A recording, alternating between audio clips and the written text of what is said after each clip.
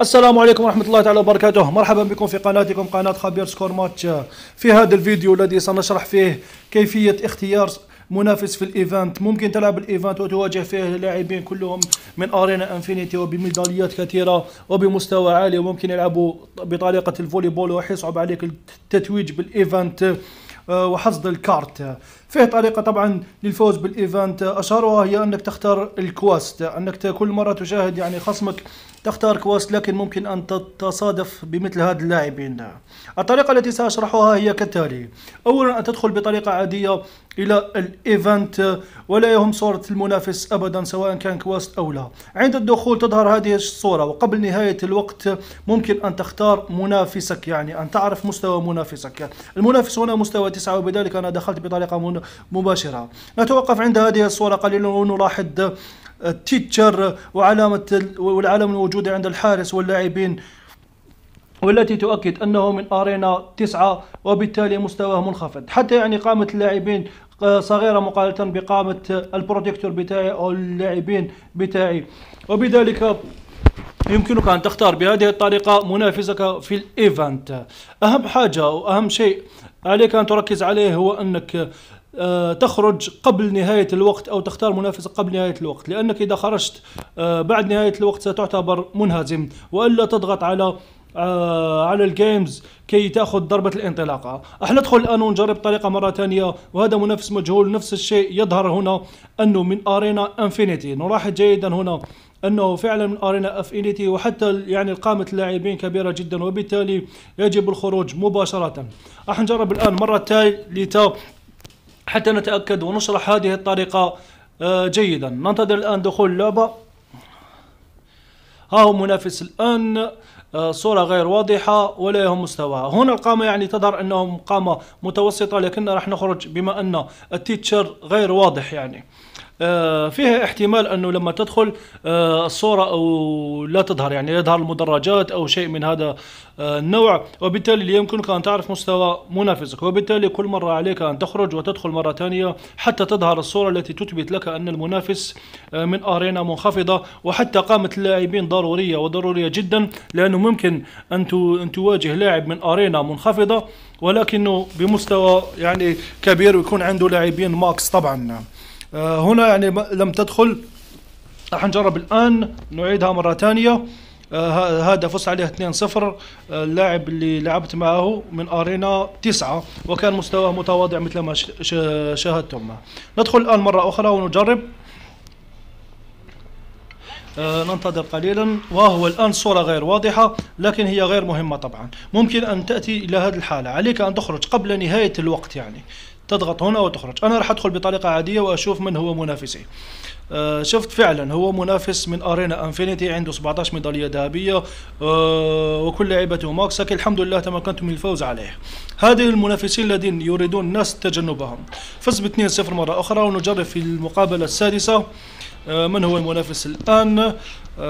يظهر هذا أحمد علي من مصر. أدخل، لم ضغطت هنا مباشرة وراح أغامر ونشاهد الآن. هنا ظهرت الصورة لكنها ظهرت متأخرة ولا تنفع. مثل ما تشاهدون في التيتشر هو من أرينا انفينيتي، وحتى قامة الحارس كبيرة جدا، مما تؤكد أن كل لاعبين ماكس. لما تشوف حارس بهذه القيمة بهذه القامة فعليك أن تتأكد بأنه ماكس. وحتى اللاعبين لو كانوا بقامة كبيرة فإنه يعتمد على الفولي بول. نبدأ ونلعب المقابلة بشكل عادي، وهي النتيجة كانت الانهزام التالي، وبقي محاولة فقط. وإضافة إلى ذلك حيضحك عليك منافسك. هذا الذي يريد أن يتجنبه الكثيرون.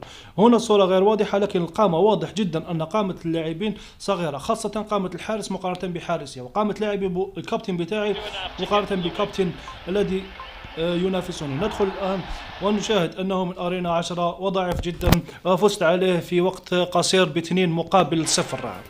نجرب الآن مرة أخرى. الطريقة هذه فعالة. أولا أنصح أن تجربها في الأرينا، يعني كل مرة تدخل وتخرج كي تتأكد أنك لن تنهزم قبل أن تجربها في الإيفنت. هنا الآن ندخل. ها هي الصورة وهو من أرينا 10. ضروري جدا أنك تكون عندك دقة الملاحظة، يكون عندك هاتف بشاشة جيدة وأن تجرب هذه الطريقة عدة مرات كي تتمكن من يعني أخذ قرار في وقت قصير، لأن الوقت هنا مثل ما تشاهدون قصير جدا. ندخل وفعلا هو من أرينا 10، 5 ميداليات، مستواه متواضع، وبالتالي فزنا بهدف الأول ثم الهدف الثاني و2-0 بنسبة استحواذ كبيرة تقريبا 90% وفي وقت قصير جدا. هذه الطريقة التي أنصحكم بها. راح نواصل الشرح إن شاء الله. 96 كارت الآن، ميدالية برونزية أخذناها ونلعب الآن على الفضية. ننتظر ظهور المنافس. أتمنى أن تكون هذه الطريقة فعالة. فيه ناس كثيرة لم تحصد أي ميدالية، ممكن بهذه الطريقة أن تختار منافسك وتفوز بميدالية. هنا نشاهد يعني نتوقف اللاعب من أرينا انفينيتي مثل ما يظهر الحارس هنا واللاعبين أيضا، وبالتالي يعني صعب، لكن مستوى اللاعبين يعني قامة لاعبين قصيرة مقارنة بقامة لاعبية. هو من أرينا 10 أعتذر، قامة لاعبين قصيرة مقارنة بقامة لاعبين الذين أشاهدهم، وفعلا فزت عليها يعني تقريبا 20 ثانية سجلت الهدف الأول و20 سجلت الهدف الثاني وفزت بالمقابلة وحصلت على الميدالية الفضية. نلعب الآن على الذهب. عندما تلعب ميدالية ذهبية يعني الصورة تختلف نوعا ما عن باقي الصور. نلاحظ لما تدخل تشوف يعني اللاعبين داخلين إلى الميدان، لكن تشاهد الصورة من الفوق أو شيء من هذا ويصعب عليك اختيار منافسك. هذا المنافس لو تلاحظون أظن أنه راح ينسحب أو أنه يعتمد على هذه الطريقة، والأتراك يعني من أرينا 9 لكن مستواه جيد. المهم نجرب مرة أخرى. الصورة غير واضحة لكنها غير مهمة مثل ما قلت. هنا اللاعبين دخلوا لكن يصعب عليك أن تعرف نوع لاعبك، وبالتالي الخروج أحسن. أنا واصلت وفعلا سقطت مع لاعب من أرينا انفينيتي، وهذا الذي لا نريده. لعبت معه عادي وفزت بالإيفنت الحمد لله، لكن الأغلبية يتمنوا أن يتفادوا مثل هذا النوع من اللاعبين أو من اللاعبين الكبار الذين يمكن أن يحرموكم من نيل الميدالية الذهبية.